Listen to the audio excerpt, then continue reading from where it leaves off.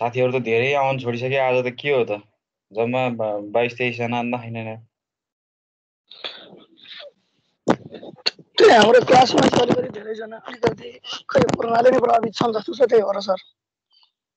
कोरोनाले प्रभावित छ। हजुर त्यही कुरा आयो। अब खै क्लास पनि अफ गर्ने हो कि के हो कुरा पनि निक्लिन चाहिँ। ए ठिक छ त्यस्तो छ भने अब सबै प्यारलली जानुपर्छ जान त हैन। अब कसैलाई चाहिँ अब धेरै एब्सेन्ट हुने सिचुएसन भयो भने एकचोटि सरसँग सल्लाह गर त्यो भने रोकमला के छ र हैन। पछि एक्स्ट्रा क्लासहरु लिगमला।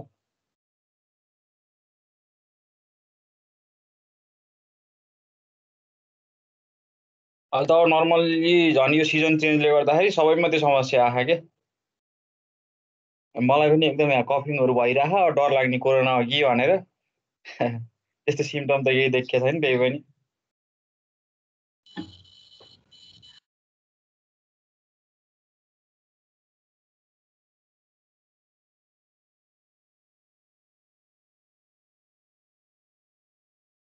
ल ठिक छ। अब कतिजना भयो भने अगाडि बढौँ आजको क्लास चाहिँ।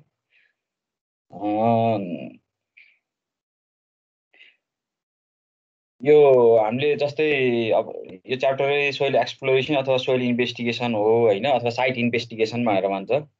साइट इन्भेस्टिगेसन मैले भने दुई टाइपको छ हैन, प्रिलिमिनरी र डिटेल साइट इन्भेस्टिगेसन। त्यसको पनि अब कस्तो कन्डिसनमा चाहिँ प्रिलिमिनरी गर्ने, कस्तो कन्डिसनमा डिटेल इन्भेस्टिगेसन गर्ने, साइट इन्भेस्टिगेसन गर्ने भन्ने कुराहरू अब त्यो प्रोजेक्टको कस्ट अनुसार चाहिँ डिपेन्ड हुन्छ र कतिको इम्पोर्टेन्स हो त्यो स्ट्रक्चर भन्ने कुरामा डिपेन्डेन्ट हुन्छ। कुनैमा चाहिँ दुईटै preliminary as well as detail site investigation गर्नुपर्ने हुन्छ भने कुनै प्रोजेक्टहरू जुन माइनर टाइपको प्रोजेक्टहरू छन् हैन, स्मल एमाउन्ट चाहिने कस्ट चाहिँ इन्भेस्टमेन्ट हुने खालको प्रोजेक्टहरू छन् भने त्यति बेला प्रिलिमिनरी इन्भेस्टिगेसन गरेर पनि हामीले साइटको बारेमा डाटा अथवा जुन इन्फर्मेसनहरू कलेक्ट गर्न सकिन्छ है। आज हामी त्यसकै बारेमा यो मेथड अथवा चाहिँ स्टेज फर द साइट इन्भेस्टिगेसनहरूको बारेमा पढ्छौँ। अब यसको सुरुको चाहिँ प्राइमेरी के प्रिलिमिनरी अथवा प्राइमेरी भने पनि हुन्छ। प्रिलिमिनरी साइट इन्भेस्टिगेसन छ, त्यसमा नेग्लिजिबल कस्ट हुन्छ यसको है। प्रिलिमिनरी इन्भेस्टिगेसनमा चाहिँ नेग्लिजिबल, किनकि प्रोजेक्ट अब एकदम लार्ज एमाउन्ट अफ इन्भेस्टमेन्ट गरेर चाहिँ प्रोजेक्ट चाहिँ रन हुँदैछ भने त्यसमा प्रिलिमिनरी भनेको एकदम मिनिमम एमाउन्ट चाहिँ नि इन्भेस्टमेन्ट हुन्छ प्रिलिमिनरी इन्भेस्टिगेसनको लागि है। त्यस्तै look for the currently available information. अब यो प्रिलिमिनरी साइट इन्भेस्टिगेसनमा के गरिन्छ भन्दाखेरि करेन्टली त्यो जुन जुनसुकै प्रोजेक्टहरू लन्च हुने एरिया छ त्यो एरियाको करेन्टली एभाइलेबल इन्फर्मेसनहरू के छन् त्यो हेरिन्छ त्यसमा। त्यस्तै एरियल फोटोग्राफहरू लिइन्छ है, त्यो जस्तै एयरक्राफ्टहरूबाट त्यसरी हामीले लिन सकिन्छ। त्यस्तै अर्को टोपोग्राफिकल म्यापहरूबाट पनि हामीले इन्भेस्टिगेसन गर्न सकिन्छ। जस्तै कुनै रोडहरू कन्स्ट्रक्सन गर्नु पर्यो भने रोडको लागि चाहिँ अब रोडको रुट सेलेक्सन गर्ने दुईटा मेथड छन्। एउटा चाहिँ नि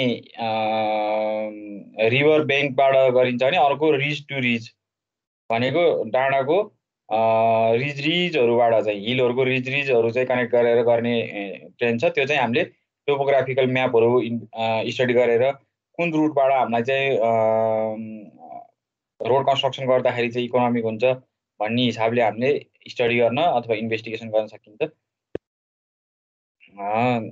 त्यस्तै अब यो साइट इन्भेस्टिगेसनको कुरा त्यो पनि भयो एउटा हैन। टोपोग्राफिकल अब त्यहाँको सोइलको कन्डिसन के छ, ल्यान्डस्लाइड भएको छ कि छैन भन्ने कुराहरू पनि हामीले टोपोग्राफिकल म्यापहरूबाट पनि हामीले हेर्न सकिन्छ। त्यस्तै एक्जिस्टिङ साइट इन्भेस्टिगेसन रिपोर्ट, जस्तै अब त्यो ठाउँमा एक्जिस्टिङ साइट इन्भेस्टिगेसन रिपोर्टहरू छ भने त्योबाट पनि हामीले इन्फर्मेसनहरू कलेक्ट गर्न सकिन्छ। जस्तै कुनै प्रोजेक्ट रन भइरहेको साइडमा कुनै लार्ज इन्डस्ट्री टाइपको अथवा कुनै अरूको प्रोजेक्टहरू पनि प्यारलली अथवा त्यो प्रोजेक्ट रन हुनुभन्दा केही समय अगाडि अथवा चाहिँ रनिङ भइरहेको प्रोजेक्टहरूको डाटाहरू हेरेर पनि हामीले प्रिलिमिनरी साइट इन्भेस्टिगेसन गर्न सकिन्छ है।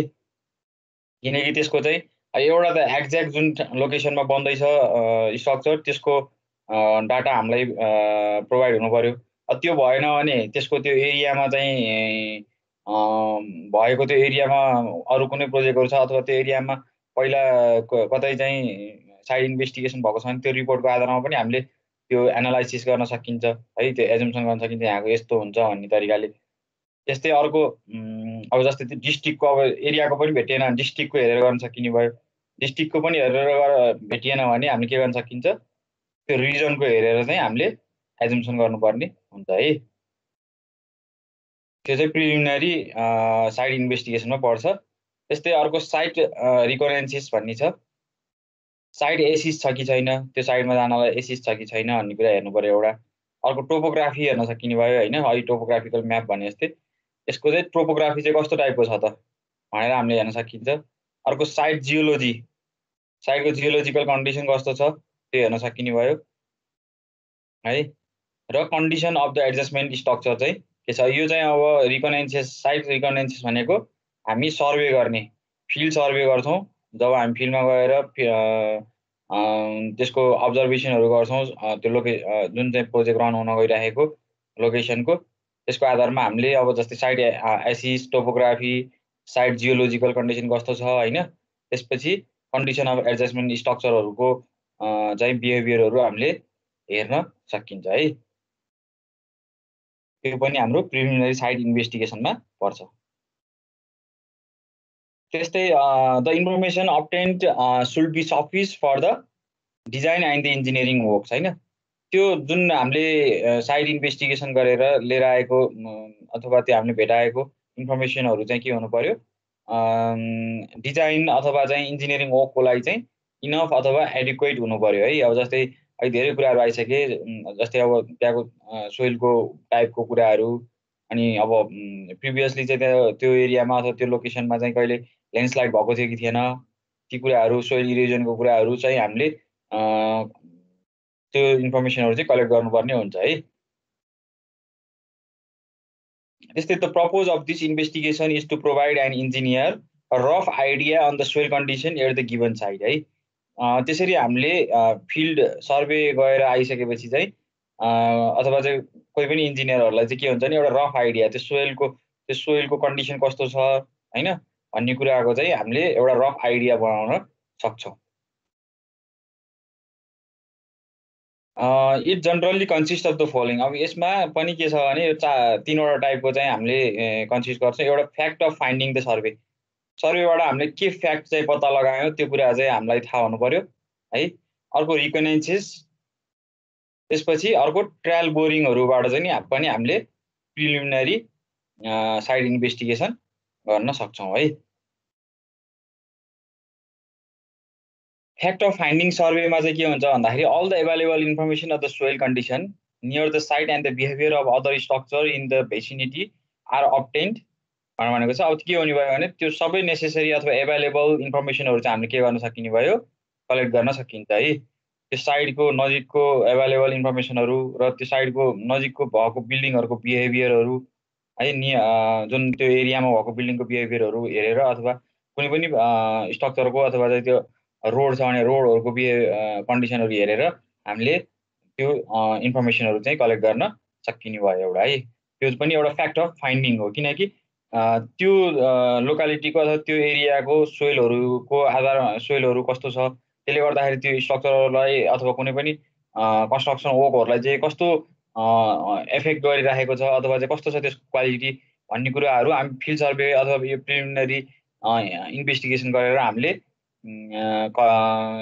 एउटा रफली आइडिया चाहिँ क्रिएट गर्न सक्छौँ है। अब त्यसमा इट सुड यो fact of finding should includes the followings भनेको चाहिँ एउटा टोपोग्राफीको बारेमा हामीलाई थाहा हुनु पर्यो। टोपोग्राफी भनेको जस्तै सर्फेस कन्फिगरेसन कस्तो छ, स्लोपी छ कि प्लेन छ कि भन्ने कुराहरू आउने भयो है। त्यसको सेप कस्तो टाइपको छ भन्ने कुरा चाहिँ आउँछ टोपोग्राफीमा। अर्को एडजेसेन्ट प्रपर्टीहरू के छन्, त्यसको साइडको एडजेसेन्ट प्रपर्टीहरू चाहिँ है, जुन हामीले कन्स्ट्रक्सन गर्न गइरहेका छौँ त्यसको एडजेसेन्ट प्रपर्टीहरूको कन्डिसन कस्तो छ त्यो कुराहरू पनि हामीलाई थाहा हुनुपर्छ। त्यस्तै अर्को रक आउटक्रप, आउटक्रप भनेको त्यो रक फर्मेसन चाहिँ कस्तो टाइपको छ त त्यहाँको भन्ने कुराहरू पनि हामीले टोपोग्राफिकल सर्वेबाट हामीलाई अथवा यो फ्याक्ट अफ फाइन्डिङ सर्वेबाट चाहिँ हामीलाई थाहा हुन्छ त्यो फिल्ड सर्वे गइसकेपछि है। अर्को जियोलोजीको जियोलोजीको कुरा मात्रै तिमीले एकदम डिटेलमा जियोलोजीमा पढिसकेका छौ। अब जियोलोजीबाट पनि हामीलाई जियोलोजिकल म्यापहरू स्टडी गरेर होइन, अनि पोसिबिलिटिज अफ द सबसाइडिज भनेको त्यसको त्यो जुन कसरी चाहिँ हामीले त्यो मिनरल एक्सट्र्याक्सनहरू चाहिँ लो गराउन सकिन्छ भनेर भनेको, त्यो चाहिँ कसरी लो गराउन सकिन्छ भन्ने कुराहरू पनि हामीले त्यहाँबाट हेर्न साइड इन्भेस्टिगेसनबाट स्टडी गर्न सकिन्छ है, प्रिलिमिनरी साइड इन्भेस्टिगेसनबाट।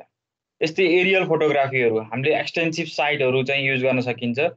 त्यस्तै information on the land form, soil colour, erosion, sub surface drainage होइन, भेजिटेबल कभर कति छ, त्यसपछि स्लोपी छ कि ल्यान्ड कस्तो के पर्पजको लागि युज भएको छ, ती कुराहरू हामीले एरियल फोटोग्राफीबाट पनि लिन सकिन्छ है।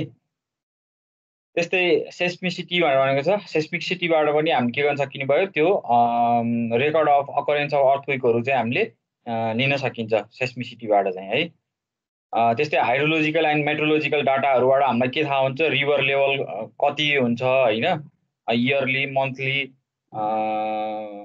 कुराहरू आउने भयो। त्यस्तै डिस्चार्ज कति हुन्छ, टिडल करेन्ट कति छ होइन, त्यहाँको इयर फ्लो कति हुन्छ भन्ने कुरा थाहा हुने भयो। त्यस्तै इन्टेन्सिटी अफ रेनफलहरूको कुराहरू हामीले हाइड्रोलोजिकल र मेट्रोलोजिकल डाटाहरूबाट चाहिँ हामीले लिन सकिने भयो है।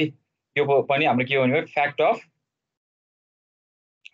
चाहिँ सर्वेको कुरा हुने भयो यो भनेको चाहिँ है, सर्वे डाटाको कुरा भयो। त्यस्तै अर्को बिल्डिङ कोडहरूको कुरा, बिल्डिङ कोड्समा के हुने भयो, carrying capacity of the soil चाहिँ कति छ भन्ने कुराहरू बिल्डिङ कोडले पनि डिटरमाइन गर्छ होइन।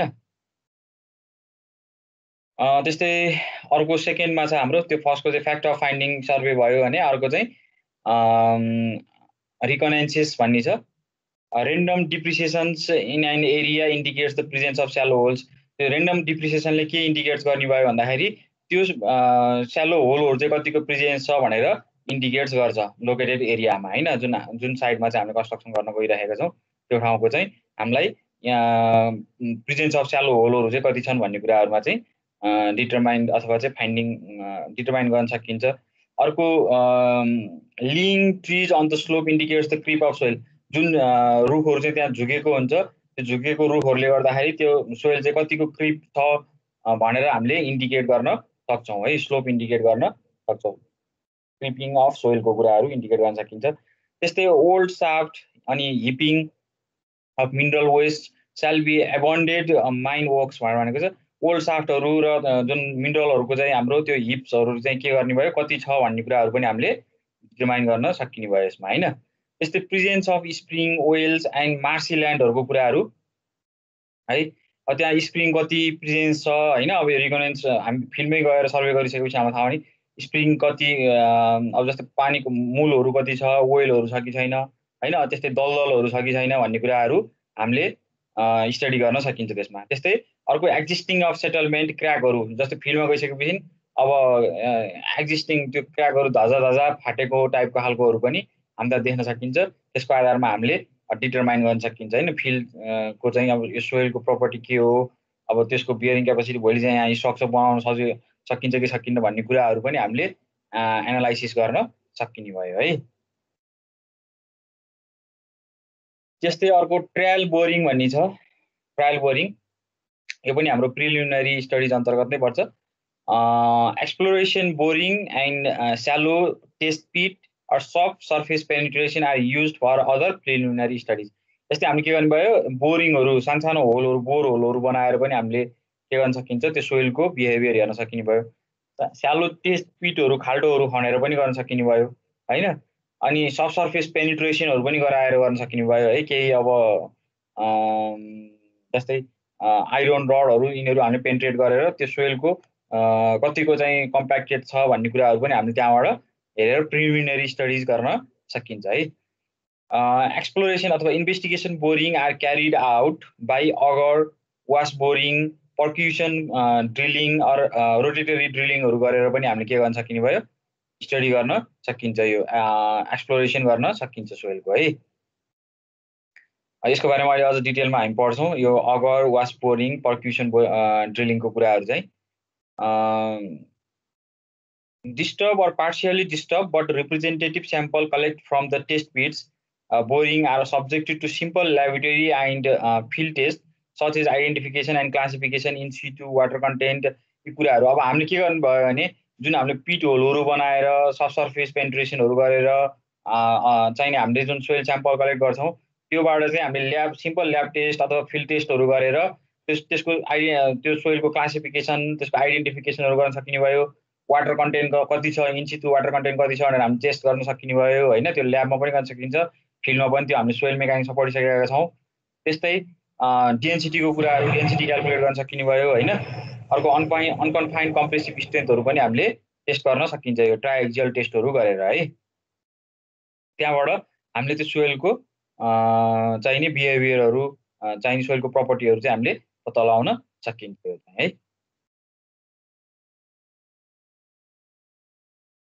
यति भयो यो प्रिलिमिनरी इन्भेस्टिगेसन चाहिँ यति भयो अब अर्को छ जुन हाम्रो साइड इन्भेस्टिगेसनको दुईटा पार्ट्समा चाहिँ डिभाइड गरेको छ त्यो कारणले गर्दाखेरि फर्स्ट चाहिँ हाम्रो प्रिलिमिनरी इन्भेस्टिगेसन भयो जहाँ चाहिँ अब लो कस्ट अथवा नेग्लिजिबल कस्टहरू चाहिँ रिक्वायर्ड हुन्छ र त्यो इन्फर्मेसन चाहिँ लिमिटेड हुन्छ र जस्ट एउटा सर्वे टाइपको गरेर कलेक्सन गरेका इन्फर्मेसनहरू र सानो माइनर टाइपको स्ट्रक्चरहरू कन्स्ट्रक्सन गर्नको लागि त्यो डाटाहरू चाहिँ सुटेबल हुन्छ र कुनै पनि अब लार्ज स्केलको प्रोजेक्टहरू रन गर्नुपर्ने छ भने अब इनिसियल्ली त हामीले प्रिलिमिनरी इन्भेस्टिगेसन नै गर्छौँ र फाइनल्ली ठुलो टाइपको प्रोजेक्टहरूलाई चाहिँ हामीले के गर्नुपर्ने हुन्छ डिटेल इन्भेस्टिगेसन पनि गर्नुपर्ने हुन्छ है detail exploration follows a supplement to the general explorations where large engineering work, heavy loads and complex and the costly foundation are involved. अघिकै preliminary इन्भेस्टिगेसनलाई चाहिँ के गर्ने भयो यसले सप्लिमेन्ट गर्ने भयो अथवा एडेड इन्फर्मेसनहरू चाहिँ नि प्रोभाइड गर्ने भयो जुन ठाउँमा जस्तै जनरल एक्सप्लोरेसन जस्तै लार्ज टाइपको इन्जिनियरिङ वर्क्सहरू हुने ठाउँ हेभी लोडहरू आउने ठाउँहरूको लागि होइन जस्तै अब ब्रिजहरू भयो ठुल्ठुलो टावर टाइपको स्ट्रक्चरहरू हुने भयो होइन अनि कम्प्लेक्स टाइपको स्ट्रक्चरहरू बनाउनु पर्यो ड्याम लाइक ड्याम्पहरू बनाउनु पर्यो भने चाहिँ हामीले के गर्नुपर्ने भयो डिटेल इन्भेस्टिगेसनहरू गर्नुपर्ने हुन्छ है detail investigation means to furnish or provide the information about the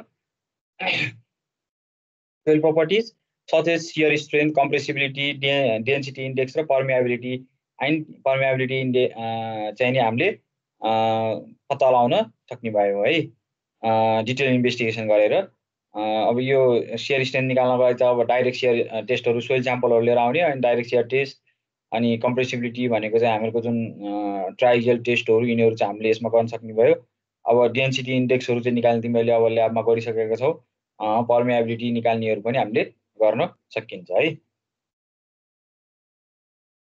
constant head टेस्टहरू भेरिएबल हेड टेस्टहरू जुन पढियो पर्मेबिलिटीमा त्यसको आधारमा पनि हामीले डिफ्रेन्ट सोइल प्रपर्टीहरू चाहिँ नि निकाल्न सकिन्छ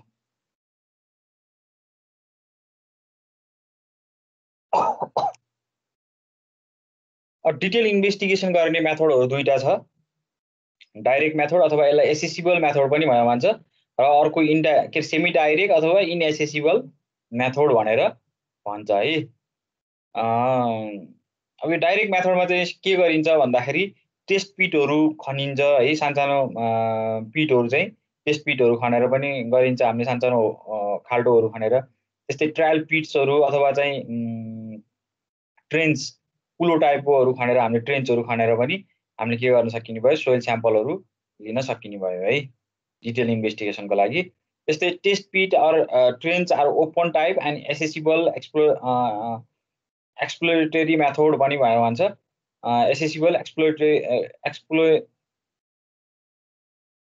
एक्सप्लोरेटरी मेथड्स भनेर भन्छ है अब यो टेस्ट पिट त ओपन हुने भयो होइन ओपन भइसकेपछि हामीलाई सोइल स्याम्पल लिन सकिने भयो र यसमा सोइल स्याम्पल चाहिँ त्यति डिस्टर्ब चाहिँ हुँदैन है ओपन पिट भइसकेपछि soil sample can be इन्सपेक्टेड in their natural condition होइन नेचुरल कन्डिसनमा हामीले इन्सपेक्ट गर्न सकिने भयो सोइल चाहिँ the necessary soil sample may be natural होइन नेचुरल लिन सकिने भयो त्यस्तै test पिट्स are consider suitable for small depth up to 6 metre and the cost increase rapidly with the depth. अब यो चाहिँ हाम्रो के छ भने स्मल डेप्थको जस्तै 6 मिटरसम्मको लागि मात्र हामीले के गर्न सकिने भयो, टेस्ट पिटहरू बनाएर सोइल स्याम्पल कलेक्सन गर्न सकिन्छ है। For the greater depth, the lateral supports of bracing of the excavation will be necessary। यदि हामीले 6 मिटर भन्दा माथि जानु पर्यो अथवा नर्मल्ली त तिमीहरूको के भनेको छ भने कोड अफ प्रोभिजनमा चाहिँ जब हामी 1.5 मिटर भन्दा ग्रेटर डेप्थमा यदि हामी जान्छौँ भने त्यति बेला ब्रेसिङ चाहिँ कम्पलसरी भनेर भनेको छ। पछि यो च्याप्टर 4 मा हामी यसको बारेमा अझ डिटेलमा पढ्छौँ, न्युमेरिकल पनि पढ्छौँ, कसरी ब्रेसिङ राख्ने गर्ने भन्ने एउटा क्याल्कुलेसनै छ है। नर्मली त है हामीले के गर्नु पर्यो, ल्याटरल सपोर्टको लागि हामी ब्रेसिङहरू एक्जाभेसन गर्ने बेलामा ब्रेसिङहरू दिनुपर्ने हुन्छ। यस्तै test pit are usually mode for सप्लिमेन्टिङ other methods or for minor structure. अब अरू मेथडहरूको सप्लिमेन्टको लागि पनि अथवा सप्लिमेन्टको लागि चाहिँ यो मेथड टेस्ट पिट मेथड फलो गरिन्छ र माइनर स्ट्रक्चरहरूको लागि पनि हामीले टेस्ट पिट मेथडै फलो गरिन्छ है। जुन चाहिँ अब मेजर स्ट्रक्चरहरू छन् भने त्यति बेला चाहिँ टेस्ट पिट चाहिने, टेस्ट पिट बनाएर हामीले साइट इन्भेस्टिगेसनको लागि जुन सोइल स्याम्पलहरू लिन्छ त्यो स्याम्पलिङहरू लिन मिल्ने रहन्छ। Test pit up to 2 metre wide and trench up to 1 metre wide भनेर भनेको छ। टेस्ट पिट चाहिँ हामी 2 मिटर वाइडसम्मको हामीले खन्न सक्छौँ। त्यस्तै ट्रेन्च चाहिँ हामीले कतिको 1 मिटर वाइडसम्मको लिएर सोइल स्याम्पल निकाल्न सकिन्छ। Extraction of the sample in the field and lab test होइन। स्याम्पल चाहिँ हामीले के गर्ने, एक्सट्र्याक्सन गरिन्छ त्यो 2 मिटर 1 मिटरको हामीले ट्रेन्चहरू लिएर अब कति डेप्थ जाने भन्ने कुराहरू त वाइड चाहिँ त्यति हुने भयो, डेप्थ त कति जाने, अब कति मिटरसम्मको हामीलाई रिक्वायर्ड हो, हाम्रो फाउन्डेसन कति मिटर डेप्थमा गएर चाहिँ हामीले फाउन्डेसन राखिन्छ, त्यसको आधारमा हामीले के गर्नुपर्ने हुन्छ, सोइल स्याम्पलहरू कलेक्ट गर्नुपर्ने हुन्छ है। र कति डेप्थ जाने यति नै, अब जस्तै 1.5 मिटरसम्म मात्रै जाने भने 1.5 मिटर डेप्थमा गएर हामीले सोइल स्याम्पल लिएको भयो, 3 मिटर जाने भने 3 मिटरमा, 6 मिटर जाने भने 6 मिटरमा गएर त्यसरी हामीले सोइल स्याम्पल हाम्रो फाउन्डेसनको डेप्थ कति डेप्थसम्म जान्छ त्यसको आधारमा हामीले टेस्ट पिटको अथवा चाहिँ यो इन्भेस्टिगेसन गर्ने बेलामा बोरहोलहरू खन्नुपर्ने, बोरहोलहरू खनेर अथवा टेस्ट पिटहरू खनेर त्यो लोकेसनबाट चाहिँ हामीले के गर्नुपर्ने भयो, सोइल स्याम्पल लिनुपर्ने हुन्छ। अब यो टेस्ट पिट चाहिँ विशेष गरी हाइवे, एयरपोर्ट, ट्रान्समिसन टावरहरू होइन, अनि small and light transmission tower अनि small and light weight transmission स्ट्रक्चरहरू बनाउनु पर्यो भने चाहिँ नि हामीले के गर्नुपर्ने हुन्छ, यो टेस्ट पिटको चाहिँ एप्लिकेसन युज हुन्छ त्यो ठाउँहरूमा है। किनकि अब हाइवे अनि एयरपोर्टहरूमा चाहिँ हामीले त्यस्तो ग्रेटर डेप्थको हामीलाई सोइलको प्रपर्टी हामीलाई आवश्यक पर्दैन। हामीले सर्टेन अथवा इमिडिएटली बिलो द ग्राउन्ड लेभलकोबाट पनि हामीले त्यो सोइल स्याम्पलहरू लिएर हामीले डिफ्रेन्ट प्रपर्टीहरू चाहिँ डिटरमाइन गर्न सक्छौँ र त्यसको आधारमा अब त्यसलाई चाहिँ अब ट्रिटमेन्ट गर्ने हो कि रिप्लेस गर्ने हो कि ती कुराहरू चाहिँ हामीले पछि डिटरमाइन गर्न सकिन्छ सोइलको प्रपर्टीहरू स्टडी गरिसकेपछि है। Presence of water at the cello depth may cause the problem and डिवाटरिङ is required. अब यदि हाम्रो सेलो डेप्थमा चाहिँ वाटर प्रेजेन्स भयो भने त्यति बेला हामीले के गर्नुपर्ने हुन्छ, त्यो प्रब्लम क्रिएट गर्छ त्यसले होइन, त्यसको सोइलको एक्ज्याक्ट प्रपर्टी चाहिँ हामी पत्ता लगाउन सकिन्न र सोइल स्याम्पल पनि एकदम डिस्टर्बेन्स आउँछ। त्यो कारणले गर्दाखेरि त्यसमा हामीले डिवाटरिङ गर्नुपर्ने हुन्छ र in clay soil block sampling may be conducted. यदि क्ले सोइल छ भने त्यति बेला हामीले ब्लक स्याम्पलहरू पनि लिन सकिन्छ है। यसरी हामीले डाइरेक्ट मेथडमा चाहिँ पिटहरू अथवा ट्रेन्चहरू बनाएर सोइल स्याम्पलहरू लिन सकिन्छ। आज चाहिँ म कसरी सोइल स्याम्पल लिन सकिन्छ भन्ने कुराहरू र स्याम्पलिङको थोरै कुरा मात्र तिमीहरूलाई म भन्छु होइन। र नेक्स्ट क्लासमा चाहिँ हामी के गर्छौँ भन्दाखेरि सोइल स्याम्पलिङको जुन अब सोइल स्याम्पल चाहिँ हामीले कसरी चाहिँ लिने, स्याम्पलर होइन, त्यो स्याम्पलरको त्यो एउटा न्युमेरिकल टाइपको खालको पनि गर्छौँ। अनि स्याम्पलिङ प्रोसिडियरहरूको कुराहरू चाहिँ म अर्को क्लासमा कमिङ विकको क्लासमा चाहिँ भन्छु है तिमीहरूलाई। फिल्ड टेस्टको कुराहरू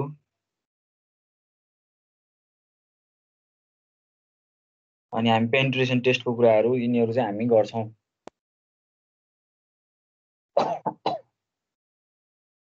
अर्को छ हाम्रो सेमी डाइरेक्ट मेथड अथवा यसलाई हामीले इनएसेसिबल मेथड पनि भन्छ अथवा यसलाई बोरिङ पनि भनेर भन्छ है। बोरिङ भनेको जुन त्यो बोरिङबाट हामीले पानी निकाल्ने टाइपको बोर होलहरू खनिन्छ नि त्यो बोरिङ हो है। फेरि यो चाहिँ boring is the process of making a drilling bore holes into the ground with a review to obtain the soil or rock sample for specified or known depth हैन। कुनै पनि स्पेसिफाइड अथवा नोन डेप्थसम्म चाहिँ हामीले के गर्नुपर्ने भयो, सोइल स्याम्पल लिनको लागि बोर होलहरू चाहिँ हामीले के गरिन्छ, ड्रिल गरेर त्यहाँबाट हामीले स्याम्पलहरू लिइन्छ है।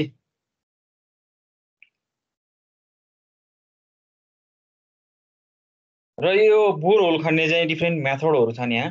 अगर बोरिङ, वास बोरिङ, पर्क्युसन ड्रिलिङ र रोटेटरी ड्रिलिङ भन्ने छ।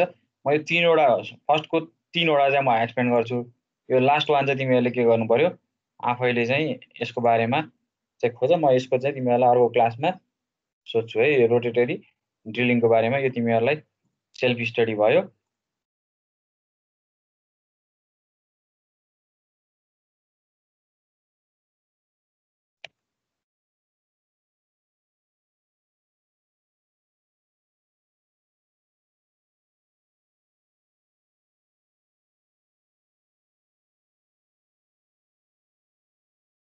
अगर बोरिङको कुरा छ, एगर भन्ने त सबैलाई थाहा छ होइन।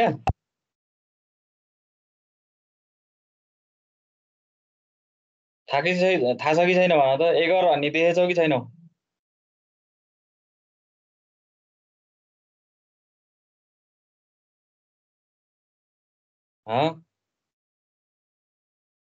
कोही त बोल न।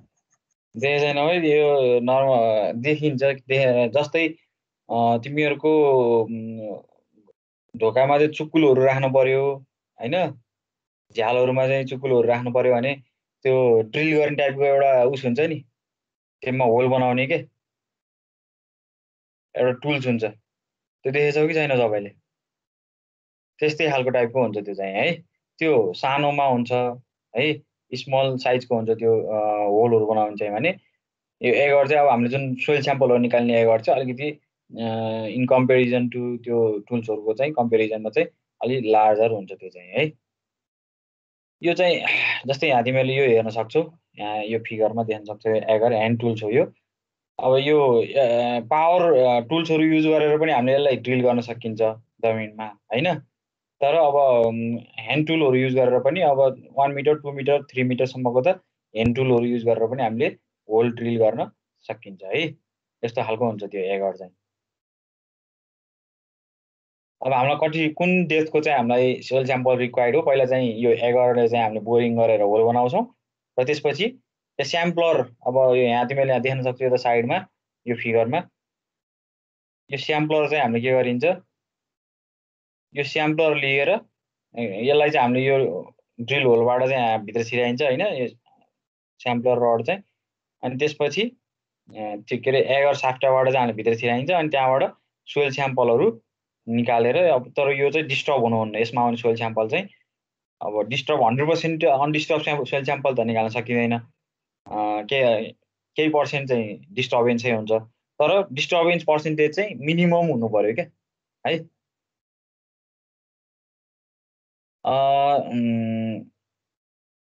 अवर बोरिङ चाहिँ simplest method of exploration and the sampling हो एउटा चाहिँ। यो चाहिँ सिम्पल हो होइन, सिम्पलेस्ट मेथड हो। पावर ड्रिभन र ह्यान्ड अपरेटेड हुन्छ यो दुइटै।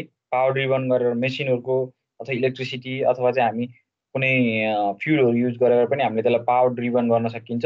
अथवा चाहिँ अब हामीलाई एकदम इनडेप्थ, अब जस्तै यसको म्याक्सिमम डेप्थ 10 मिटरसम्म जान सकिन्छ भने 10 मिटरको भयो भने ह्यान्ड अपरेटेड टुलबाट चाहिँ हामीले त्यो बोरिङ गर्न सकिँदैन। त्यो कारणले त्यति बेला हामीले पावर ड्रिभनहरू युज गरेर हामीले के गर्न सकिन्छ, बोरिङ होलहरू चाहिँ बोर होलहरू चाहिँ बनाउन सकिन्छ। र हामीलाई कुन डेप्थहरूमा चाहिँ हामीलाई सोइल स्याम्पल चाहिएको छ त्यो डेप्थको अनुसार चाहिँ हामीले सोइल स्याम्पल कलेक्सन गर्छौँ त्यसमा है।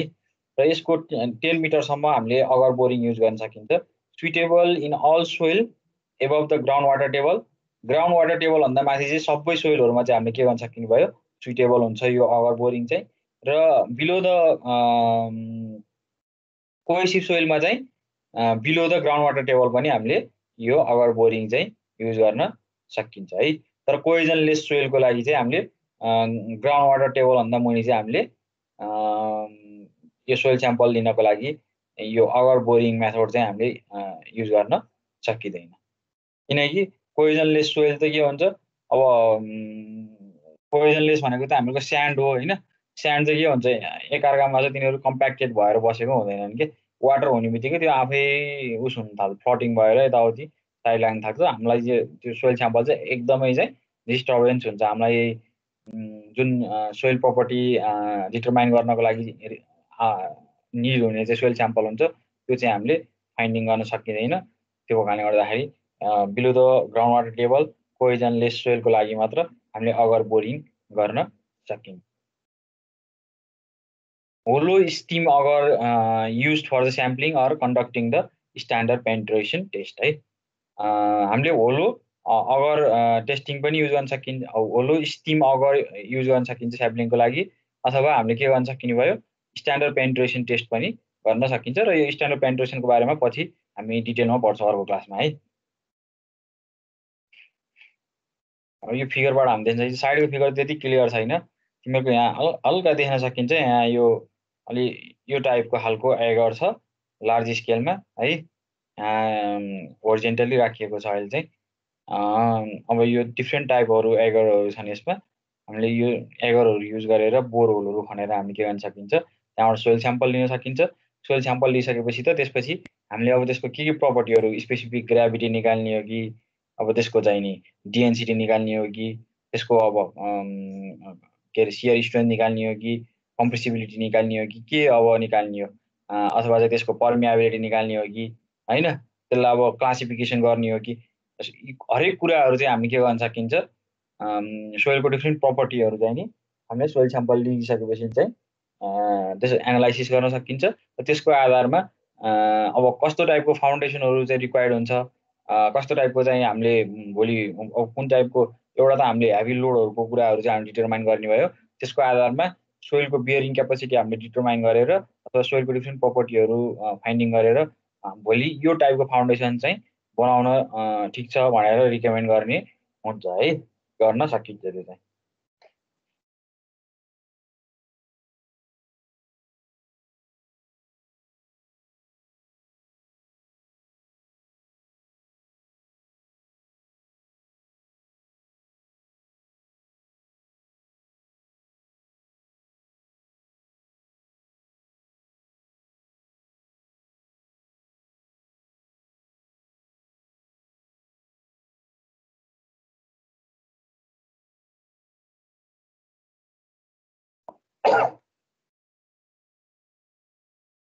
ल अर्को छ वास बोरिङ भनेर छ। सेमी डाइरेक्ट अथवा चाहिँ हामी बोरिङ मेथडमा चाहिँ वास बोरिङ भनेर छ। यो वास बोरिङको सिधै मैले तिमीलाई थ्योरी भन्नुभन्दा अगाडिपट्टि पहिला सुरुमा म यो फिगरबाट चाहिँ क्लियर गराउँछु, त्यसपछि अनि थ्योरीको बारेमा जाऊँ। ल थ्योरी त लगभग त्यसपछि बुझिहालिन्छ है। वास बोरिङमा के गरिन्छ भने यो एउटा केजन छ, केसिङ पाइप छ है।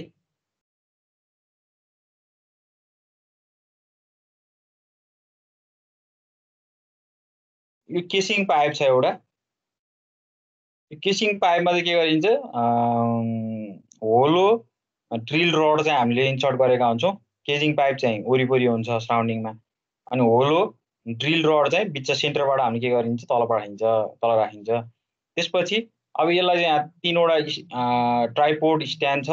त्यो स्ट्यान्डको आधारमा विच युज गरेर है, त्यो चाहिँ भनेको के भने ड्रपिङ गर्ने के, ड्रप गर्न सकिने हाम्रो उस चाहिँ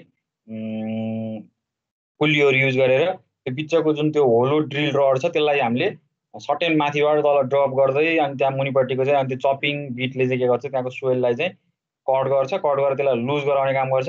लुज गराइसकेपछि हामीले यो तिमीले फिगरमा देख्न सक्छौ, यहाँबाट हामीले पम्पको माध्यमबाट युज गरेर के भन्छ, यहाँबाट वाटर चाहिँ हामीले पास गराइन्छ र यो चपिङ बिट नेरीबाट चाहिँ वाटर चाहिँ त्यहाँ इन्सर्ट भएर त्यो जुन लुज सोइल हुन्छ त्यो सोइल चाहिँ यो केजिङको र यो होलो ड्रिल रडको बाँकी रहेको पोर्सनबाट चाहिँ के हुन्छ, रिटर्न ब्याक हुन्छ। रिटर्न ब्याक भएर त्यसपछि हाम्रो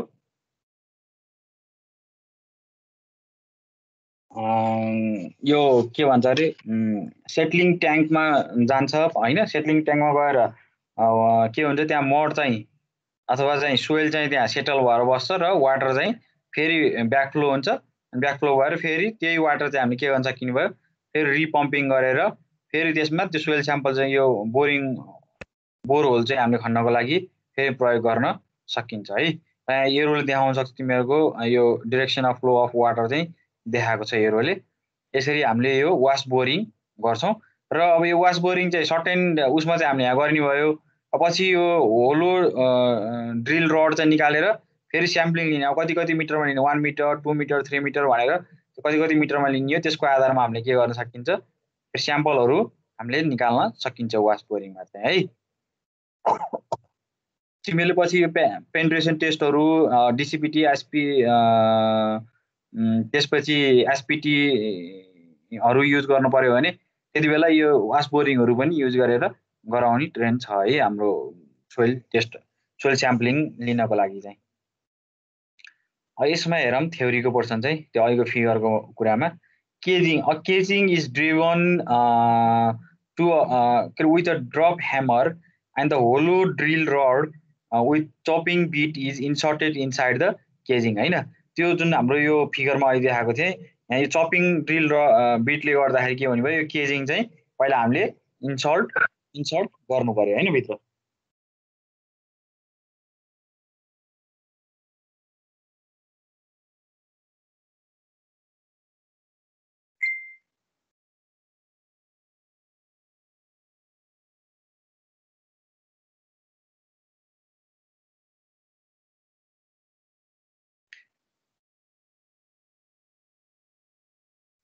त्यस्तै soil is लुजन and remove from the borehole using the water or drill mud jet under pressure होइन। त्यसपछि हामीले के गर्ने भयो, त्यो चपिङ बिटले चाहिँ के गर्ने भयो, त्यो सोइललाई चाहिँ लुज गराउँछ र त्यसपछि हामीले वाटर यो मड जेटहरू युज गरेर प्रेसर वाटरहरू युज गरेर चाहिँ हामीले के गर्ने भयो, त्यहाँबाट त्यो लुज सोइललाई चाहिँ हामीले रिमुभ गराउँछौँ बोरहोलबाट है। And the water is jetted in the hole through the bottom of the wash pipe and leave the hole along with the loose soil and from the annual space between the hole and the space. अब त्यसमा त्यही भनेको हो, त्यो चाहिँ हामीले के गरिन्छ, तल बटम पोर्सनबाट चाहिँ हामीले वाटर चाहिँ जेटेड गर्छौँ र त्योबाट चाहिँ हामीले के गरिन्छ, लुज सोइललाई चाहिँ बाहिर निकाल्ने काम गरिन्छ। And the water reaches the ground level where the soil is suspended in the allowed to settle. Suspend is allowed to settle and the water is recirculated. त्यसपछि के हुने भयो, हाम्रो त्यो जुन सेटलिङ ट्याङ्क छ त्यो ठाउँमा चाहिँ के हुने भयो, सोइल चाहिँ हाम्रो सस्पेन्ड भएर बस्ने भयो, त्यसपछि अथवा सेटल हुने भयो होइन। त्यसपछि चाहिँ हाम्रो के भन्यो, वाटर चाहिँ फेरि रिसर्कुलेट गरेर बोर होल खन्नको लागि हामीले फेरि प्रोसिजर नेक्स्ट त्यही स्टेप चाहिँ हामीले फलो गरिने भयो है। यो चाहिँ हाम्रो सेटअप हो, वास बोरिङको सेटअप हो यो चाहिँ। अर्को छ पर्क्युसन ड्रिलिङ भनेर छ। अब यो पर्क्युसन ड्रिलिङमा चाहिँ के छ भन्दाखेरि यो एउटा हाम्रो सेल अथवा चाहिँ बाइलर भन्ने छ होइन। त्यसलाई चाहिँ हामीले के गरिन्छ भने केबलको माध्यमबाट चाहिँ ड्रपिङ गरेर हामीले पेनिट्रेट गराउँछौँ है यसलाई चाहिँ ग्राउन्डमा चाहिँ। grinding the soil by repeated lifting and dropping the heavy chisel or drilling bits हैन। हामीले के गर्ने भयो भने त्यो जुन ग्राइन्डिङ अफ द सोइललाई चाहिँ हामीले के गर्ने भयो, रिपिटेडली त्यो एउटा हेभी चिजललाई चाहिँ हामीले ड्रपिङ गर्छौँ अथवा ड्रिल बिटलाई चाहिँ हामीले लिफ्टिङ गर्ने अनि त्यसपछि त्यसलाई ड्रप गर्दै हामीले के गर्नु पर्यो, बोर होल चाहिँ नि अथवा ड्रिलिङ चाहिँ गर्नु पर्यो है। Water is added to form slurry of cutting होइन। त्यसपछि त्यसमा हामीले त्यो स्लरी फर्म गराउनको लागि हामीले के गरिन्छ, वाटर चाहिँ एड गराइन्छ र slurry is remove by the pump. त्यसपछि त्यो स्लरी भइसकेपछि हामीले त्यसलाई के गरिन्छ, पम्पको माध्यमबाट हामीले त्यसलाई रिमुभ गरिन्छ त्यो होलबाट है। In general a machine is use to drill the whole is call drill rig भनेर भन्छ। हामीले यदि मेसिन युज गरियो भने त्यसलाई चाहिँ हामी ड्रिल रिग भनेर भन्छौँ है। ड्रिल रिग भनेको चाहिँ सेटअप हो त्यो चाहिँ।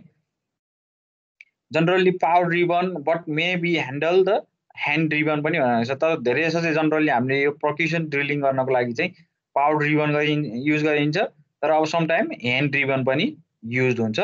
And the which is provided to raise and lower the drill tools in the which is used to is provided to raise and lower the drill tools into the holes हैन।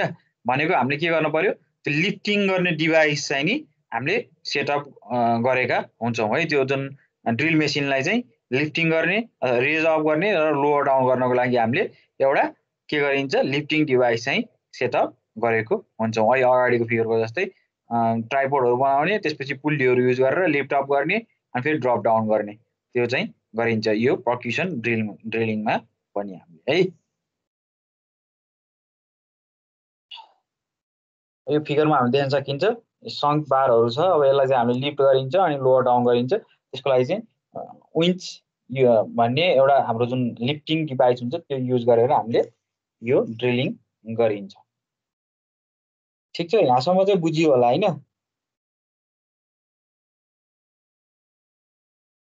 अब यो त हाम्रो एउटा procedure भयो, कसरी soil sample लिने भन्ने, कसरी चाहिँ हामीले सोइल स्याम्पल लिनको लागि बोरहोलहरू चाहिँ कसरी खन्ने, कसरी चाहिँ हामीले बोरहोल खन्ने, बोरहोल खन्नको लागि पनि डाइरेक्ट मेथडमा चाहिँ हामीले के गर्न सकिन्छ, इन्डाइरेक्ट मेथडमा हामीले कसरी गर्न सकिन्छ भन्ने कुराहरू यसमा आयो है। डाइरेक्टमा चाहिँ हामीले टेस्ट पिटहरू चाहिँ अथवा चाहिँ ट्रेन्चहरू खनेर चाहिँ हामीले सोइल स्याम्पल लिन सकिने भयो। तर एकदम लार्ज डेप्थमा अथवा ग्रेटर देन 10 मिटरभन्दा माथिको हामीले डेप्थमा चाहिँ नि सोइल स्याम्पलिङहरू लिन पर्यो। अब 10, 20, 40 मिटरसम्मको डेप्थमा गएर हामीले सोइल स्याम्पलहरू लिन पर्यो, अथवा हाम्रो डेप्थ अफ फाउन्डेसन चाहिँ हाम्रो त्यति मिटर डेप्थमा जान्छ भने त्यति बेला यो वास बोरिङ, पर्क्युसन बोरिङ, ड्रिलिङ होइन, अगर ड्रिलिङ चाहिँ अप टु 10 मिटर हुने भयो होइन। अनि त्यसपछि हाम्रो रोटेटरी ड्रिलिङहरू चाहिँ हामीले गरेर सोइल स्याम्पलहरू लिन सकिन्छ। र त्यो सोइल स्याम्पलहरू लिइसकेपछि चाहिँ हामीले के गर्ने भयो, सोइलको प्रपर्टीहरू इन्भेस्टिगेसन गर्न सकिन्छ है।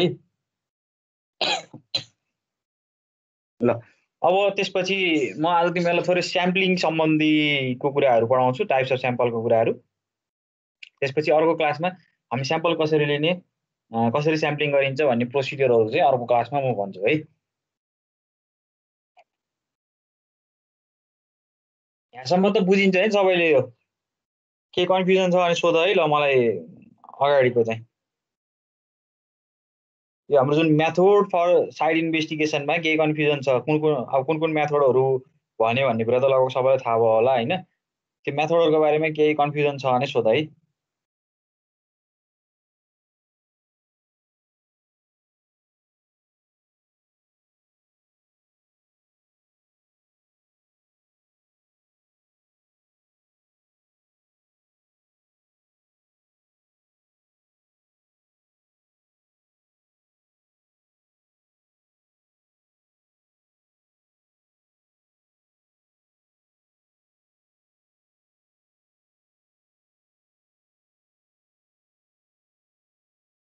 कोही बोल्दैनौ त यार।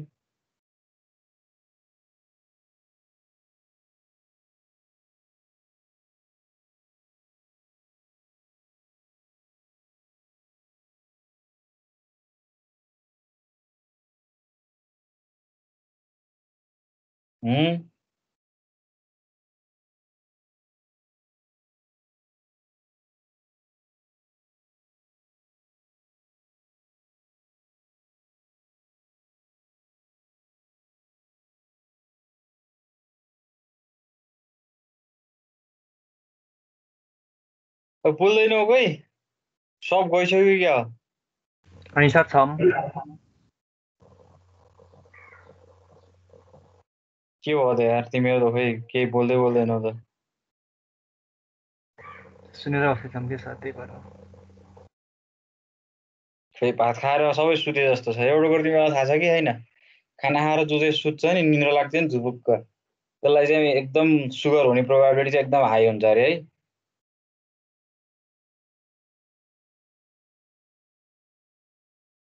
सानो उमेरमा सुगर होला यार, सब खाना खाएर सुतेर।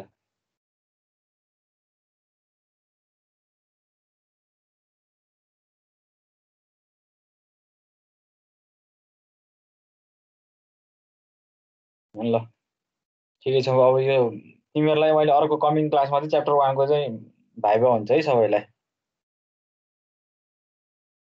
अब तिमीहरूले खै के क्वेसन पनि सोध्दैनौ, अब तिमीहरूलाई मैले सोधेपछि चाहिँ भन्छौ होला पछि। अर्को स्याम्पलिङको कुरा छ।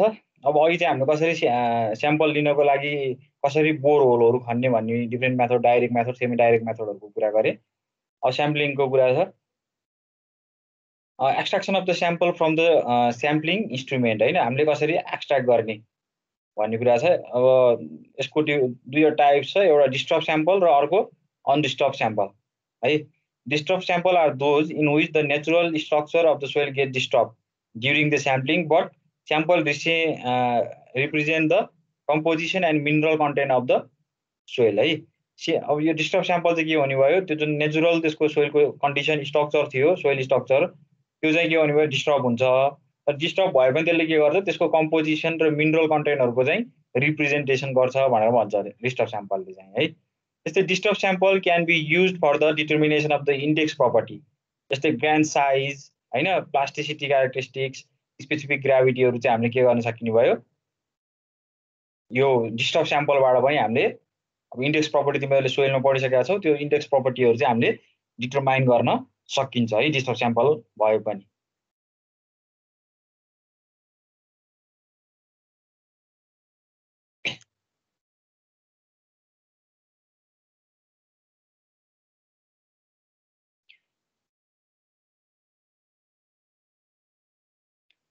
Undisturbed sample may be defined as those in which the material has been subjected to minimum disturbance so that the sample are suitable for the shear strength and consolidation test होइन। अब यसमा तिमीले सोइल मेकानिक्स पढिसकेपछि पनि तिमीहरूलाई थाहा भयो, हामीले डिस्टर्ब स्याम्पल भयो भने के गर्न सकिने भयो, इन्डेक्स प्रपर्टीहरू पत्ता लगाउन सकिन्छ, जस्तै स्पेसिफिक ग्राभिटीका कुराहरू होइन, त्यसको ग्रान्ड साइजको कुराहरू, प्लास्टिसिटीका कुराहरू हामीले डिस्टर्ब स्याम्पल भयो भने हामीले के गर्न सकिन्छ, लिक्विड लिमिट, प्लास्टिक लिमिटका कुराहरू जुन त्यो तिमीहरूले ल्याबमा गरिसकेका छौ, ती कुराहरू हामीले डिस्टर्ब स्याम्पल भयो भने त्यो सोइलको पत्ता लगाउन सकिन्छ र त्यसले चाहिँ के गर्छ, रिप्रेजेन्टेसन गर्छ, त्यसको कम्पोजिसनको कुराहरू, सोइल स्ट्रक्चरको प्रपर्टीको कुराहरू रिप्रेजेन्ट गर्छ सोइल स्याम्पल डिस्टर्ब भयो भने।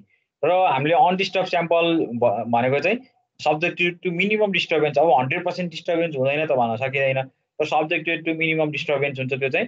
र त्यो अनडिस्टर्ब स्याम्पल भयो भने हामीले के गर्न सकिने भयो, सियर टेस्टहरू, कन्सोलिडेसन टेस्टहरू चाहिँ गर्न त्यो स्याम्पल चाहिँ सुइटेबल हुन्छ भनेर भनेको छ है। सियर टेस्ट भनेको डाइरेक्ट सियर टेस्टहरू गर्ने हो त्यो चाहिँ।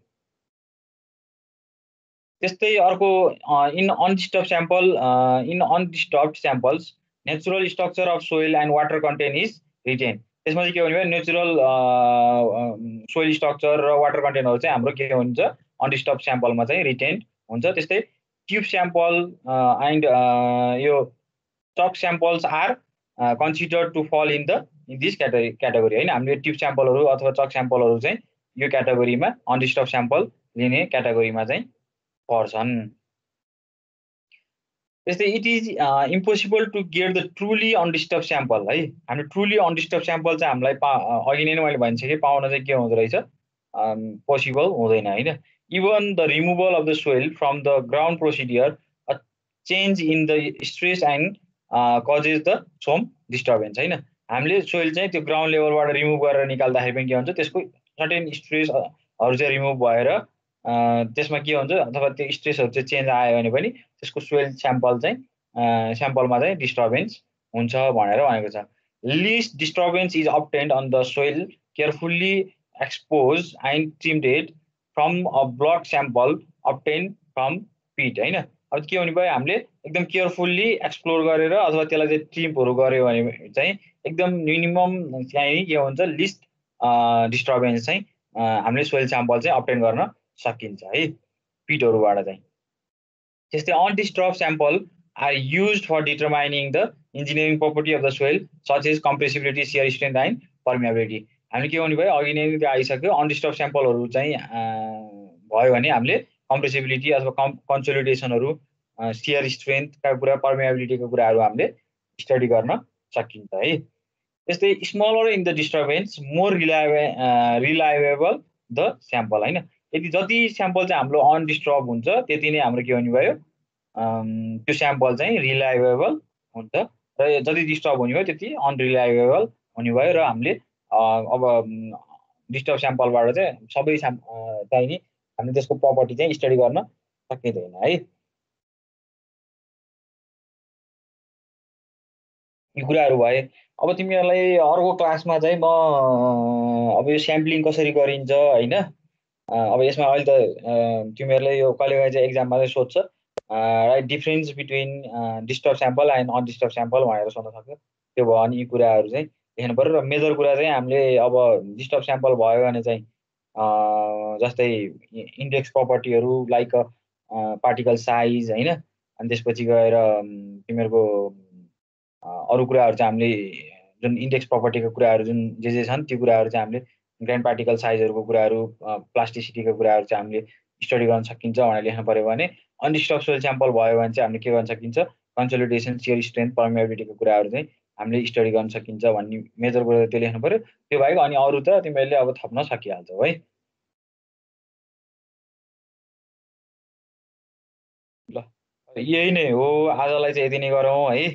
म अर्को नेक्स्ट क्लासमा तिमीहरूलाई अब कसरी चाहिँ हामी सोइल स्याम्पलिङहरू लिन सकिन्छ र सोइल स्याम्पलिङ गर्ने प्रोसिडियरको कुराहरू चाहिँ म अर्को क्लासमा गराउँछु है, पढाउँछु। आजलाई चाहिँ यति नै गरौँ है त। केही क्वेसनहरू छ भने डिस्कस गरौँ।